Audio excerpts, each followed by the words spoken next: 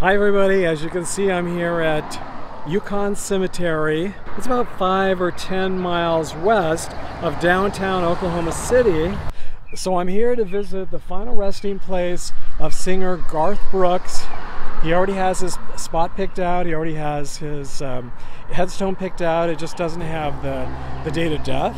Thanks for joining me on another trip to visit the most memorable cemeteries, memorials, and gravesites. So how many of you are like Garth Brooks and have already chosen your future final resting place? If you feel like sharing it with us, let us know in the comments section below where it's located. I purchased mine a couple of years ago, and I'll show it to you at the end of this video. So I'm going to go across the street and I'm going to drive back to the back of the cemetery and show you where Garth Brooks' future final resting place is located. The cemetery is in Yukon, Oklahoma, and it's located on the corner of Yukon Avenue and Garth Brooks Boulevard. And to be honest, I wouldn't know about this if I hadn't have watched the YouTube channel Ready for Fun. Reddy came here, he lives here in Oklahoma, and he visits a lot of cemeteries and places similar to mine. You know, lots of trips down memory lane, things from the past, a lot of history. Great channel. If you haven't seen it already, I'll put the link down below here so you can check out his channel. And so let's go inside, and I'm going to drive to the very back of the cemetery, which is a lot larger than I thought it would be. I thought it was a much smaller cemetery. It's supposed to be close to 90 today. And it doesn't really look that overcast, but it feels very, very humid. Pretty much the way it's felt very humid most of my trip. But at least today the skies are blue, so I'm not complaining. At least not much. I guess I'll roll up the window and just turn on my AC here. Now I wanted to go all the way back, but there's someone parked right in the road and they don't seem to be leaving anytime soon, so let me go this way.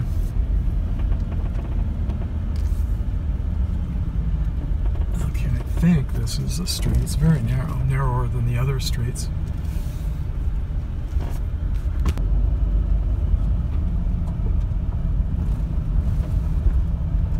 A lot of really interesting headstones here. I wish I had more time today, but I've been on the road for weeks now, and it's time for me to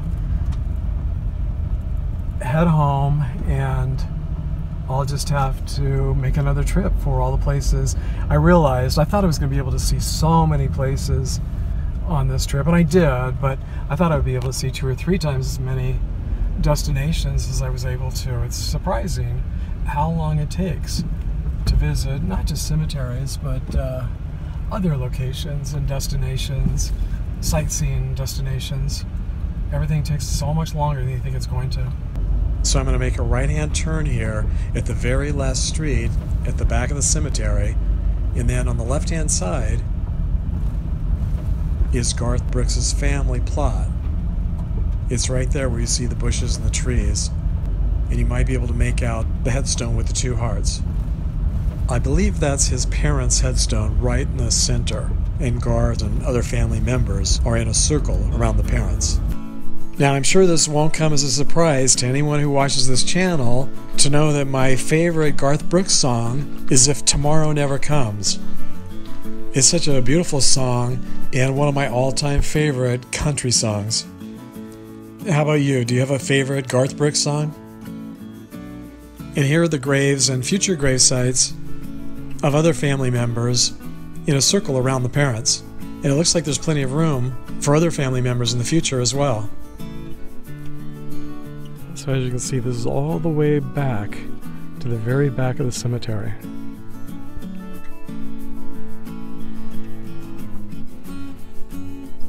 Here are his parents.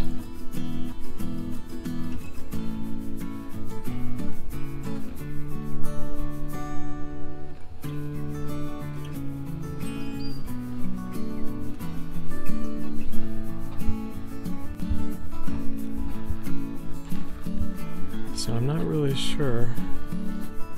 James Perry Smittle II. Okay, so he's still alive.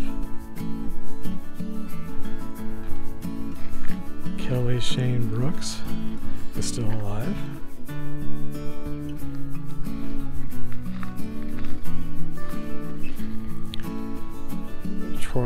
Garth Brooks is still alive. There's also, looks like there might be space here for others.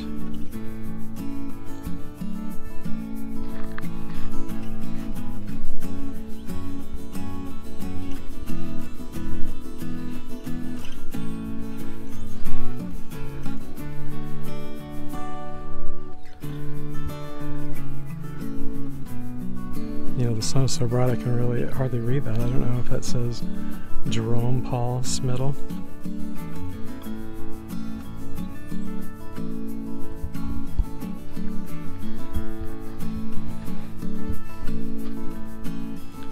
And Harriet Elizabeth Betsy Smittle. She's still alive.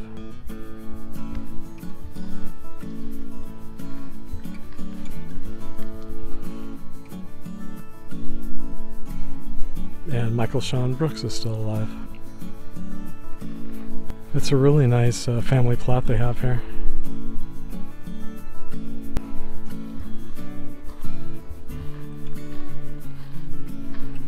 And it's a beautiful day here. So I'll drive around and show you a little bit more of the cemetery.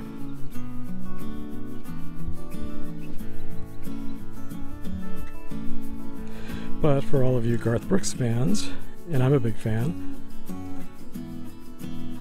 I thought you'd like to see his future final resting place in this really beautiful cemetery, which is much larger than I thought it would be.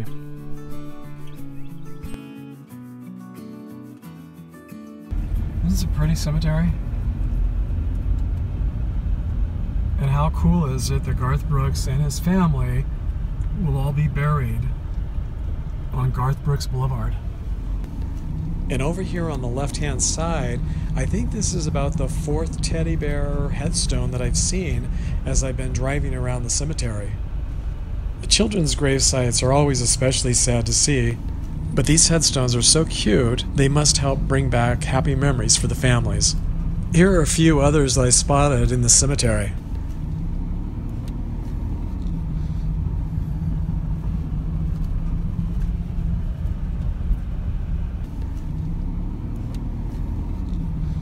Now I happen to see one gravestone right here inside the gate under this beautiful tree. Oh wow. Okay, I'm glad I just happened to see this. So on my way back to St. Louis for my family reunion, I did stop at the Alfred P. Murrah building in downtown Oklahoma City. This is really nice to see in memory of the Alfred P. Murrah building bombing, April 19th, 1995. Yukon Cemetery Association. And it's right here all by itself. Although maybe it does look like there are gravestones over there. But this is as soon as you come into the gates, just on the right hand side. And then it looks like over on this side is Veterans Memorial. And this is just off the freeway. It's, gosh, doesn't seem like it was even a mile. I never really thought about where the victims of the 1995 bombing were buried, but I'm guessing that some, if not many, of them are buried right here at Yukon Cemetery. I wish I had more time today to visit some of their gravesites, but I did visit their memorial downtown, and I'll show that to you in a separate video. I spent the night in Oklahoma City at a Red Roof Inn. It's the first time I've stayed at the Red Roof Inn, and it was very nice. So for those of you who are like me and like to travel, here's a look at my room and what you get for under $50 a night during a weekday.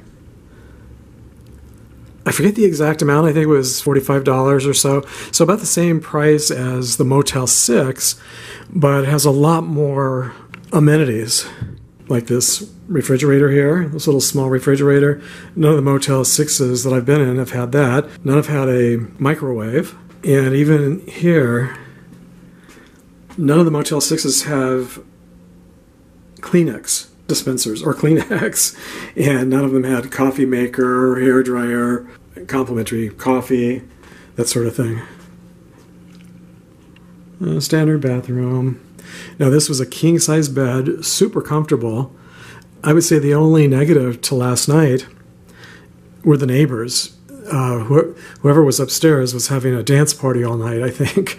And when they finally went to bed, I got a really good night's sleep, or at least it was easy to fall asleep. The bed was so comfortable, and even though this is also right next to the freeway, I'll show you, it was very quiet, I guess because of the fan, you know, the white noise blocks it out. So you could see the freeway there in the distance.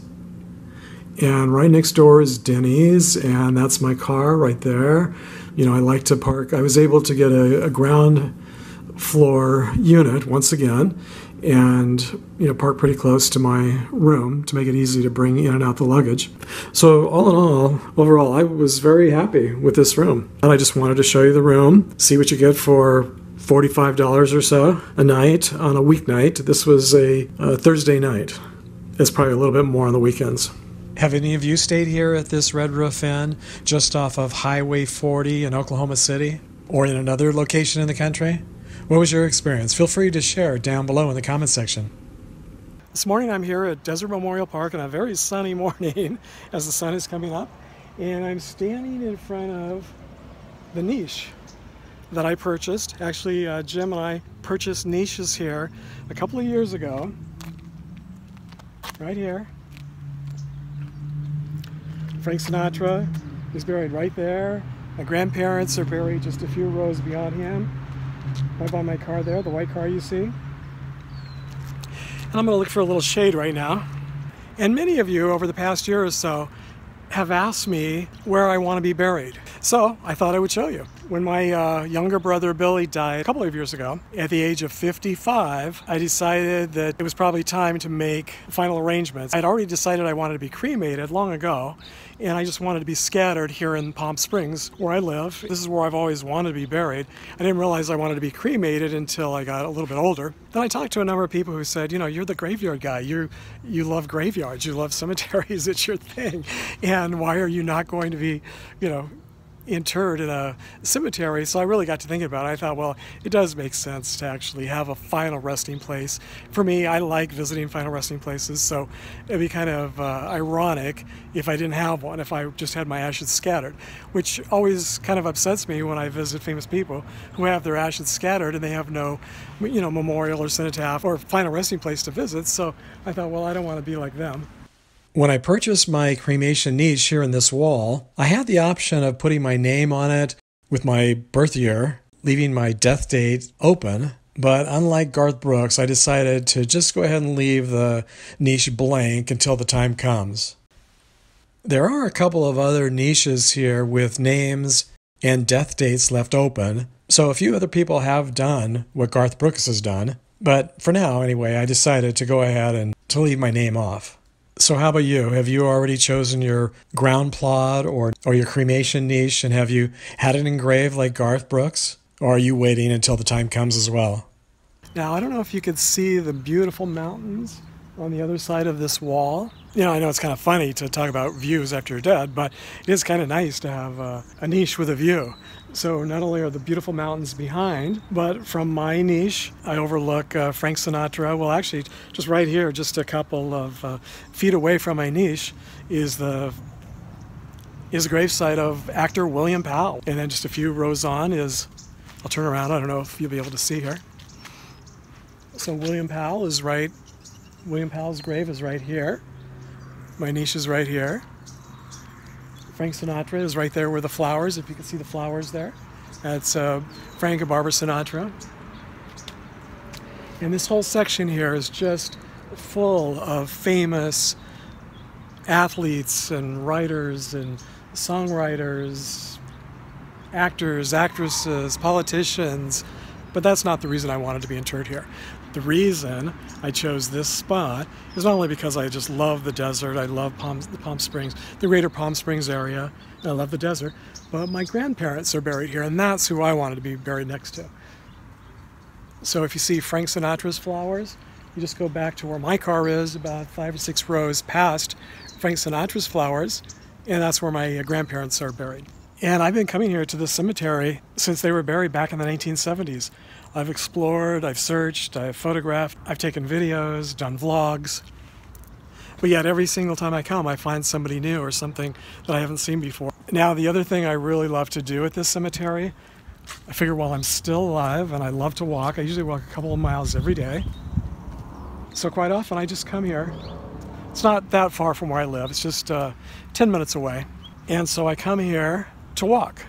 Since I walk every day anyway, it's there's something kind of neat about walking in a cemetery where you're planning to spend eternity. In a way, it's kind of like getting to know your neighbors, getting to know the history of the cemetery, getting to know all the other residents that are already here, and then kind of wondering, who will be here years after I'm gone? Will there be other really interesting, famous, fascinating people that are buried here years after me?